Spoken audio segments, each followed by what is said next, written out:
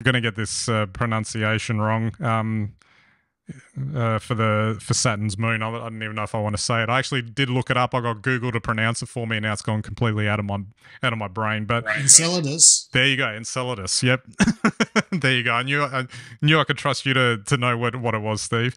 But I thought this was a really interesting thing, like the Cassini spacecraft that did its voyage and investigation of Saturn and its moons. This is the wonderful thing I find about all the exploration that's happening now of space and the way that we're using all the latest technology to get more information.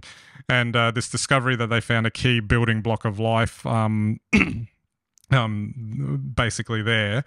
And that it was the element of phosphorus, which is a bit more, if you want to call it, rare compared to the other building blocks. That doesn't necessarily mean that obviously there's any life there or there was any possibility of life, but at least it just demonstrates that those elements are possible beyond Earth, basically. Oh, well, absolutely. What's interesting about this is that, you go back 100 years and as humans, we dreamt that there were aliens somewhere in the solar system, usually Mars. You go forward 50 years and we've started exploring our solar system. So by the end of the 1970s, we've sent a few probes out and we've decided there's no life in the solar system because the place is just too harsh. And now, another 50 years on from there, suddenly we're finding phosphorus, which is essential for DNA and RNA. We're finding oceans beneath ice caps, which could be habitable. And we're finding a whole raft of environments, even on Mars, which, 50 years ago we thought, nah, it's dead. Now we're saying there could have been life and maybe there even still is. And I think that what we're seeing now is that, the solar system could well have other life somewhere in it. It's not going to look like human life and it's going to be very specific to its environments. But while they're hostile environments for humans and or mammals from the planet Earth, they might be wonderful places to live if you're some other organism.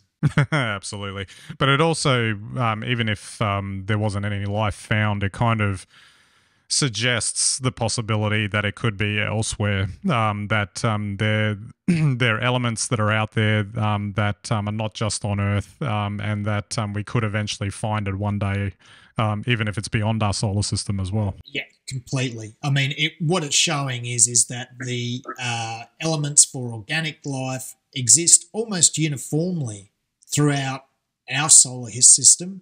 It's a reasonable bet then that they exist within every solar system.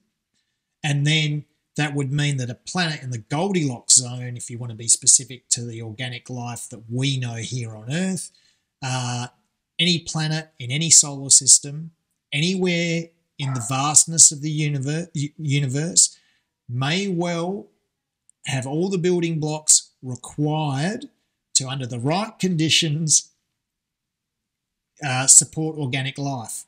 What that means, we don't know. Could be little green people.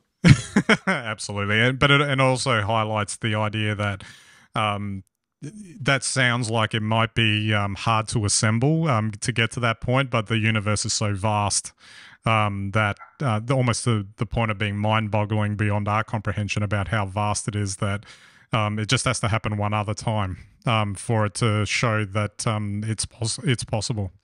Oh, absolutely. But, and that is the proviso that now I guess probability theorists and astrobiologists are saying is that the likelihood of all those conditions being right are so rare that we're probably the only ones. But all I'm saying is that we've been wrong in the last 100 years so many times. Why shouldn't we be wrong now? Absolutely. Absolutely. Clean me up.